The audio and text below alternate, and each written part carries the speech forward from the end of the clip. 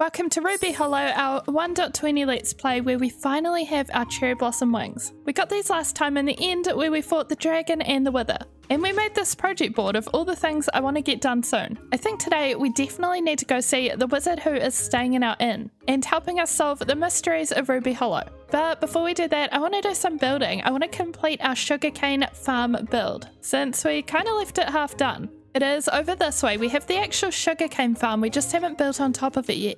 So if we go just through here, oh, it's so nice being able to glide around now. Even if we don't really have rockets to actually fly. Okay, so sugarcane farm is down here.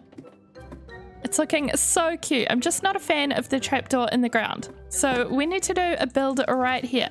If we have a look at this area from a distance, so the sugarcane farm is here. I feel like it needs to be tall, just to kind of balance everything that we've got going on in the mountains. So I was thinking we do a windmill, and let's make it on theme and do a flower windmill. So we'll make the propeller part kind of like a cherry blossom flower. Maybe the very center could be something like one of these, and then we'll kind of go from there. We definitely need lots of cherry wood and leaves though, so we'll start by collecting some of that.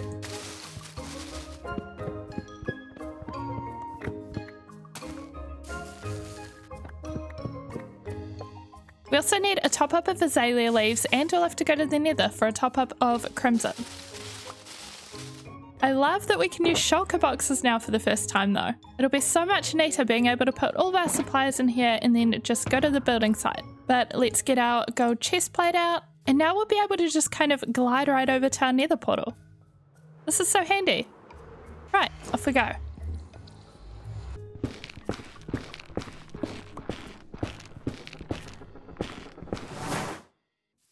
We are safely back from the nether and I think we're ready to build. So we're going to make a windmill here with the trapdoor going down in the middle. And it's going to be a very cherry blossom floral windmill, but let's start with jungle wood around the bottom.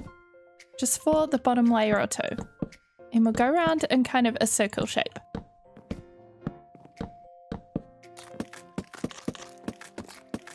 I think this is about the correct size, and I think it'll make the most sense for the door to be over here.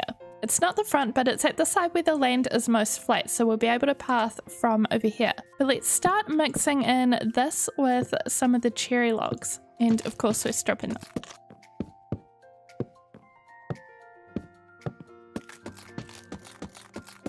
I think the last layer of colour we'll do is cherry planks, and then we'll start using bone blocks for the rest. So basically most of the windmill will be made out of bone, but the base will be pink. And maybe on each side we do a little shape like this. That'll definitely do for the base, so now let's go in with our bone blocks.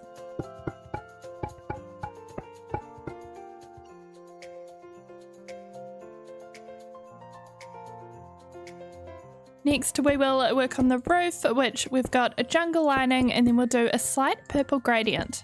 Starting with magenta terracotta, and then we'll go into stripped crimson and crimson planks.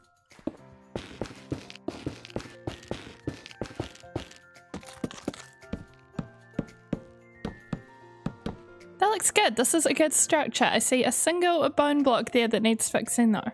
That is definitely going to bother me, but other than that I think we're ready to do the propeller and the details. Basically the fun part that makes it cute. So we'll change out this and then we'll get going with that. So beginning with the propeller, we'll make a cute little terracotta flower in the middle and then branch out making the props from there.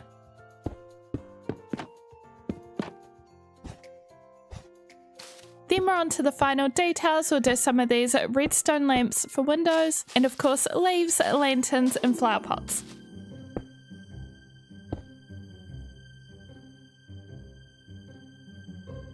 And that is our big cherry blossom windmill, at least from the outside. I've started adding a few little flowers and leaves, but I want to do more stuff around it. So I did want to add a path, but there's kind of snow in the way. I'm not sure what to do about that. Obviously we can just replace it, but I don't know what happens when it snows next. I've never really dealt much with snow in Minecraft, so I might have to look into that, and for now I'll just do a little bit of this over here. So we won't connect the path fully to anywhere just yet. I like the moss vibe, so we can definitely do that a little bit more. Then I would like to add more flowers, but especially these little cherry blossom ones. And last but not least, we might like to mark our sugarcane farm with some actual sugarcane. That is looking cute, and now we will work on the inside. We'll make this into a spruce floor and then also have a level above.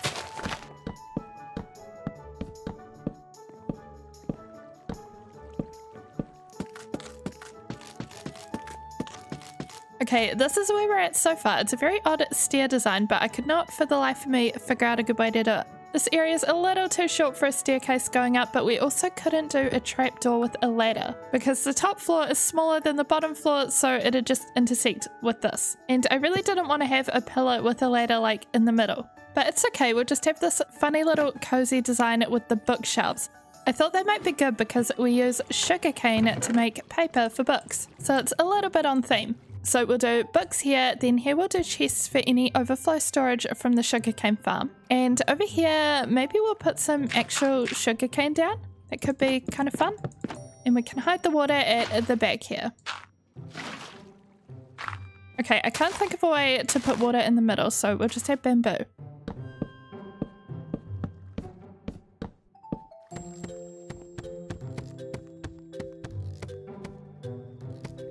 And we are officially done with the interior all decorated. So we've got our beautiful cherry blossom windmill over the top of our sugarcane farm, and when we come in, we just have this adorable little room with sugarcane and bamboo growing. It says sugarcane farm with the trapdoor to downstairs.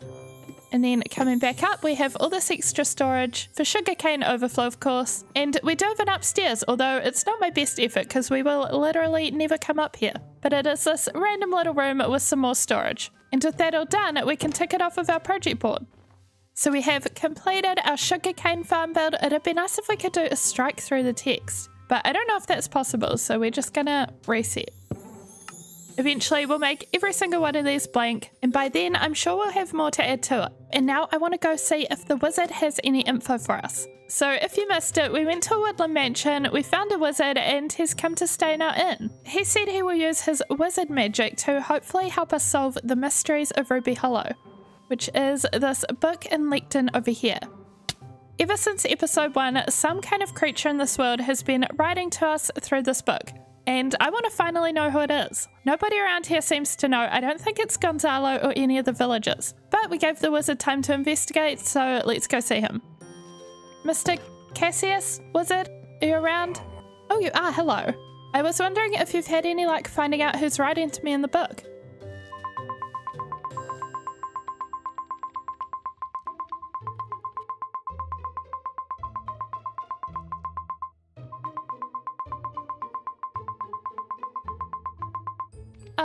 No, but that seems kind of obvious now that you say it.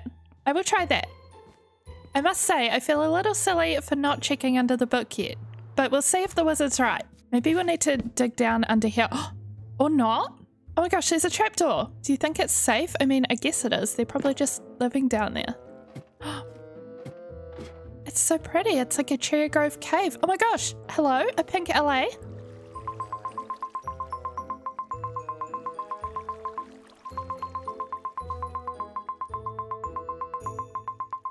Wow, okay, it's nice to finally meet you. Thank you. I did see what you wrote in the book though, that you were hoping your kind would return here. Well, all the allies I've seen are trapped by pillagers.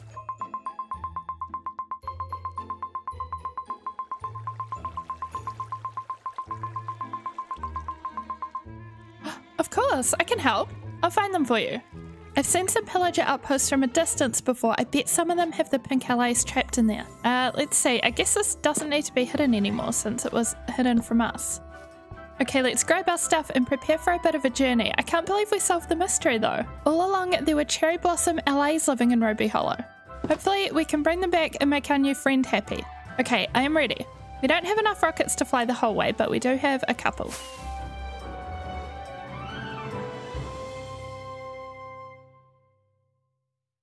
We found our first pillager outpost. Of course, there's no guarantee it has any allays or pink allays, but let's go have a look.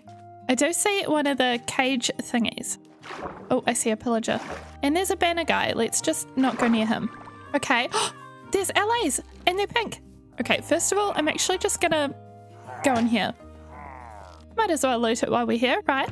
And all useless. Absolutely typical. Hello, though? Friends? Friends, come over here. Oh, there's so many. Fly away, fly away. I don't know if the Allays are following me.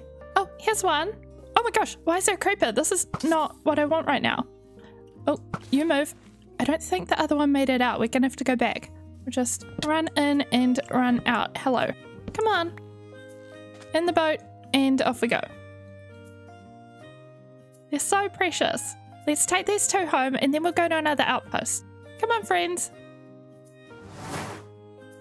I left our new friends temporarily in the fishing house and set off in the opposite direction.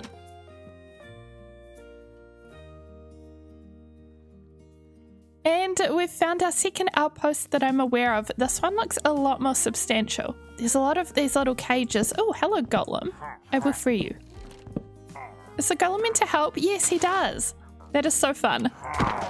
Get him. And again, we'll check the loot. And again, there's nothing good. But look at this. We have 2 more pink Allays. Hi, guys. Oh my gosh, and there's another 2 over here. This outpost is great. Take this, please. Ow. And is everyone following? Yes, we need to get out of here. We're going to take you guys back to Ruby Hollow. Let's go.